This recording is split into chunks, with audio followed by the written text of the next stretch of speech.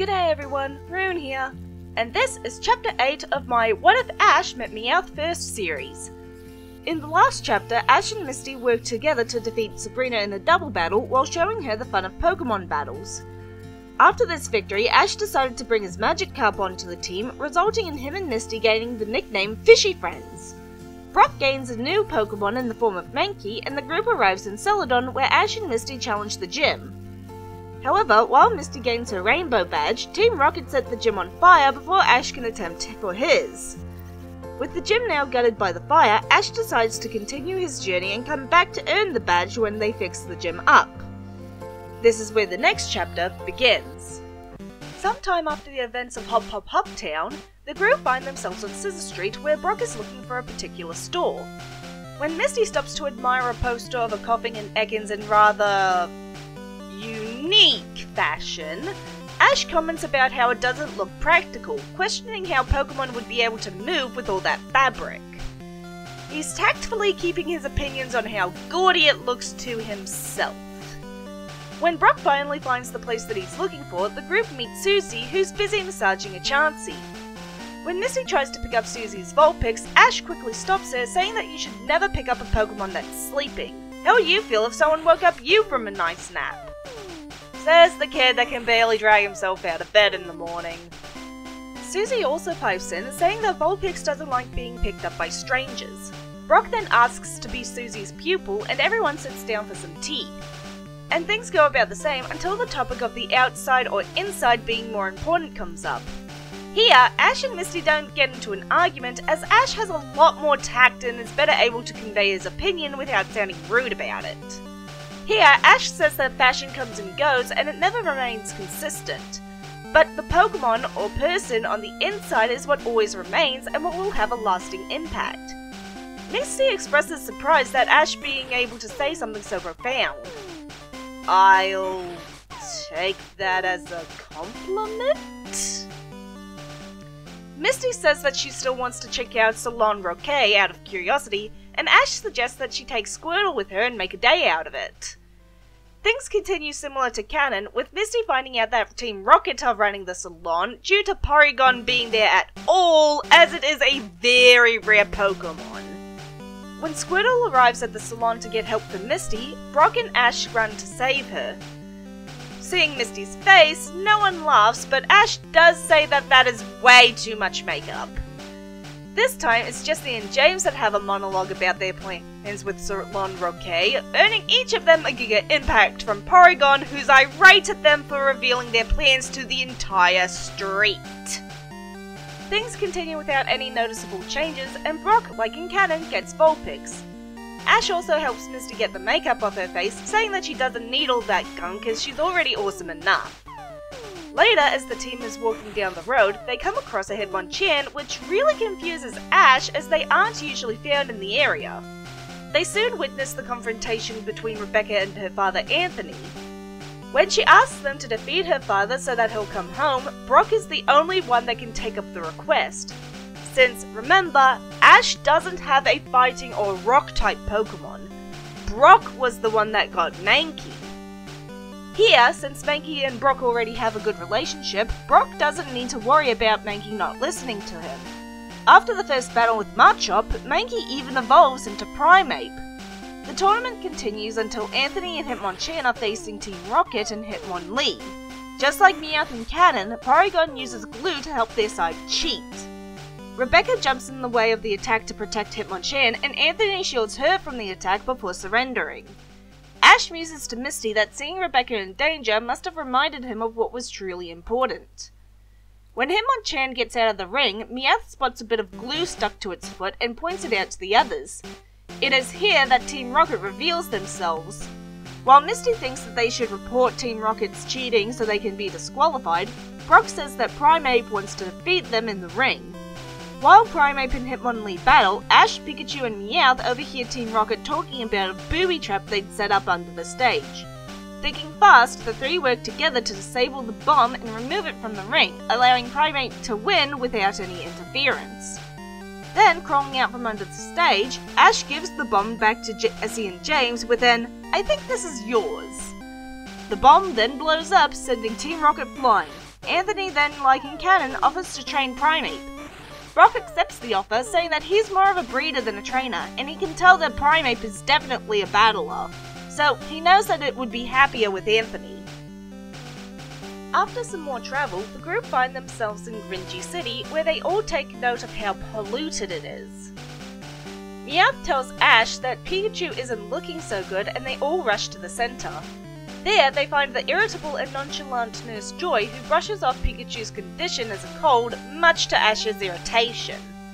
Before he can start giving the seemingly cold nurse a piece of his mind, the power goes out. Rushing to the intensive care unit, Nurse Joy explains the Pokemon's conditions.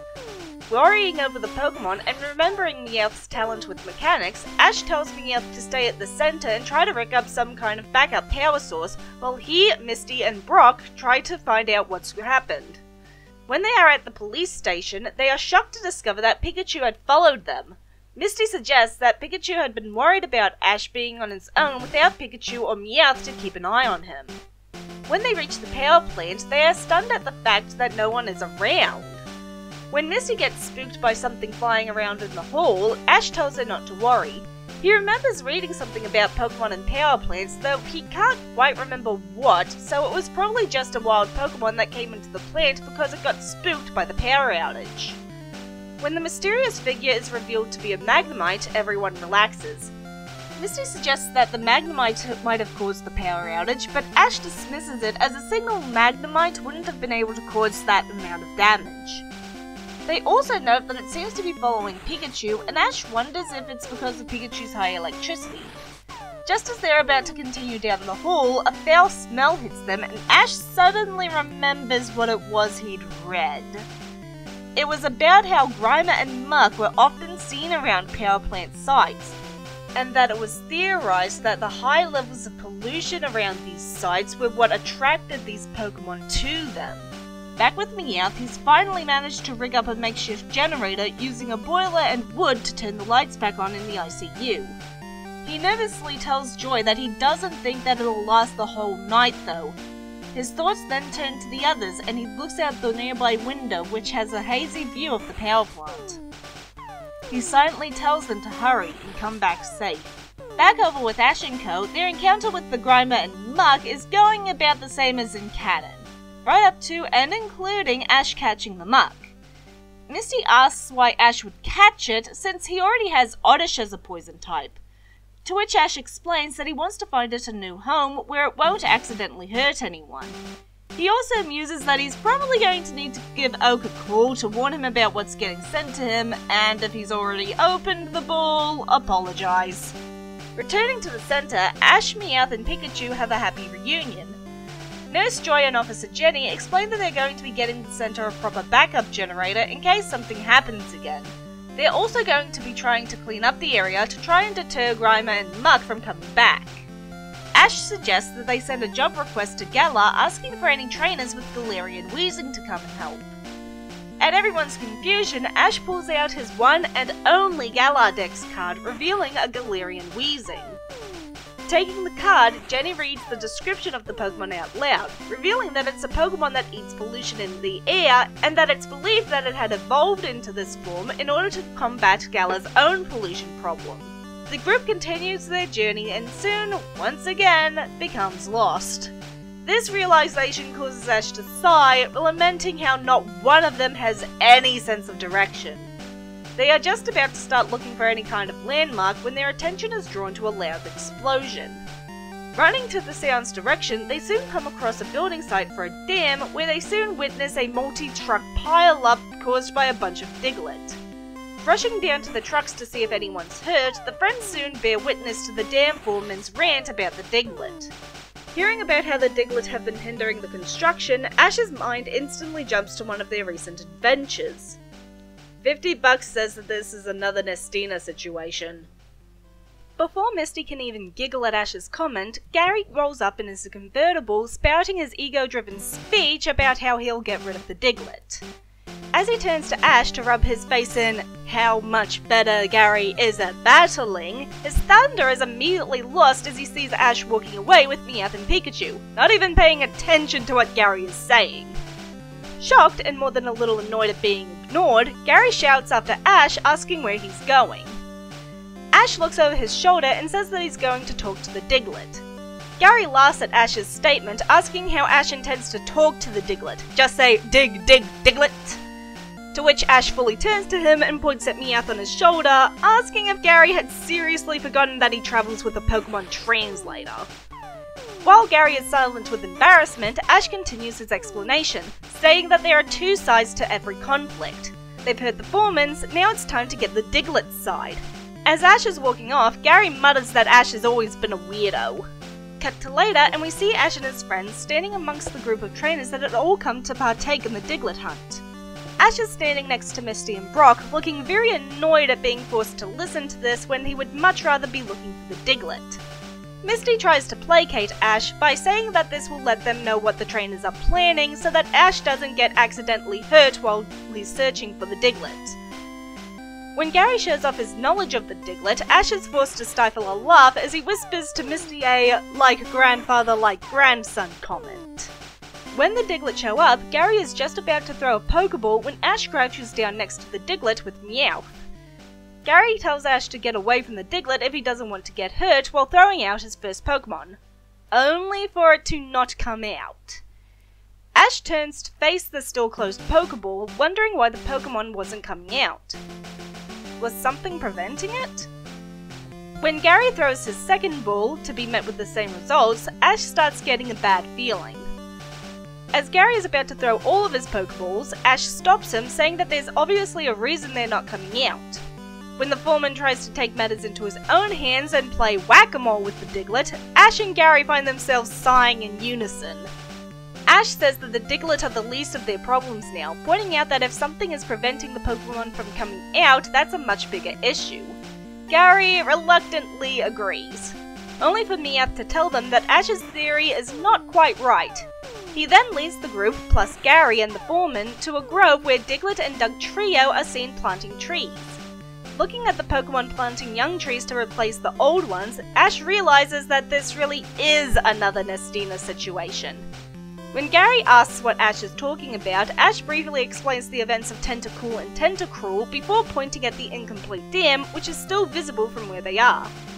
Gary catches on quickly, realizing that if the dam was completed, the entire forest would be flooded, destroying not only the Diglett and Dugtrio's home, but the homes of all the Pokemon living in the forest. Meowth chips in, explaining that the trainer's Pokemon had been refusing to come out because they had realized what the Diglett were doing. The Foreman agrees to stop the construction of the dam, unwilling to hurt so many Pokemon. Just as it seems everything is coming to a close, Team Rocket crashes the happy mood, once again planning to Pokenap Meowth and Pikachu. Ash, in exasperation, asks if they don't have anything better to do than follow him and his friends around. Confused, Gary asks Ash who Team Rocket is and why Ash really doesn't seem happy to see them. You want the long or the short version? Short? First day as a trainer, they attacked the Viridian Pokemon Center while Misty and I were there. We fought them off, and ever since they've been trying to Pokenap both Meowth and Pikachu. Gary splutters at this explanation, asking how Ash managed to get put on the radar of people like that on his first day. Ash says that he's been asking himself that very same question. Fed up with being ignored, Team Rocket attacks Ash and Co. with their newly evolved Arbok and Weezing. Despite their rivalry and constant headbutting, Gary doesn't hesitate to jump in to help Ash defend his Pokemon.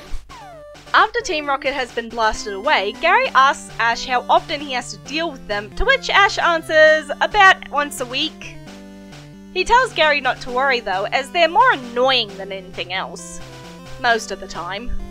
Frowning, Gary seems to contemplate something for a few minutes before reaching into his bag and pulling out what looks like a watch. Handing it to Ash, Gary explains that it's an X-Transceiver, a new product from Unova which acts as a portable video phone. He tells Ash to call him if he ever finds himself tangled up with people worse than Jesse, James, and Porygon. Ash thanks Gary, surprised at the gesture. Gary tells him that just because Ash is a royal pain in his neck doesn't mean he wants him getting kidnapped by crooks. Besides, he really doesn't want to be the one to explain something like that to his grandfather or Ash's mom. Stifling a laugh, Ash secures the X-Transceiver to his wrist. And that, everyone, is where I'm going to leave the story for now. Join me next time as we see Ash and Misty take on the Fuchsia City Gym. I'm Rune, see you next chapter.